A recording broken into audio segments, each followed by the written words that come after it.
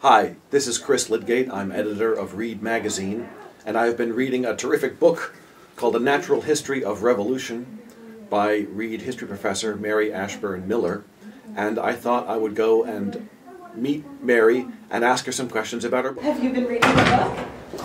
I am well into the introductory chapter. Yeah. And I'm very impressed. It's really a terrific piece of work. It was a fun project for me to work on, so it was actually really hard to let it go. So basically, my question was, how were people wrapping their minds around this revolution in some ways gone quite wrong? And how were they explaining that to the citizens who believed in them and trusted them?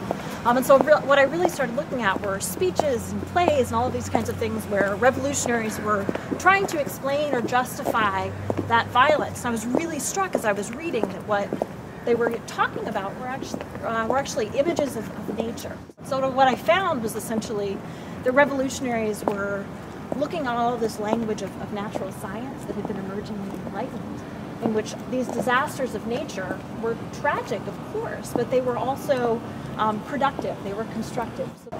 So they were referring to the natural world to, in some way, justify what was happening in the social world. Yeah, to justify and to explain. And basically, what ended up happening was kind of as the revolution kept going, they seemed to really buy into this language in a certain way, so this becomes not just a justification, but it actually starts to kind of propel political action in some senses. So, do you have a favorite over here? Are you looking for caffeinated or no? Let's. I feel pretty positive. Okay, wait. Yeah, let's do this. Oh God, a cup of tea and everything. Yeah. Thank you, Megan. How are your finals going? Good. All right. Yeah. It's great. Good feeling, huh? Yeah. Well, enjoy the holidays. Yeah, you too. Have a good break.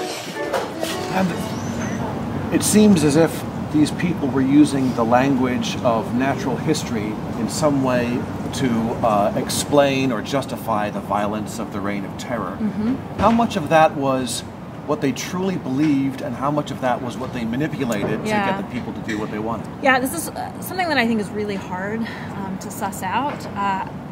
It seems to be that it originates as sort of this ad hoc response. So the best example for this is the September massacres, which were a series of prison massacres in September of 1792, where the people of Paris sort of went in and raided the prisons and held these immediate trials. And said either this person is guilty and will be executed immediately, or this person will be set free. And it was this sort of terrifying moment for a lot of Paris, and a lot of the letters they were writing, that were written in the wake of it, are really emphasizing how traumatic an event this was.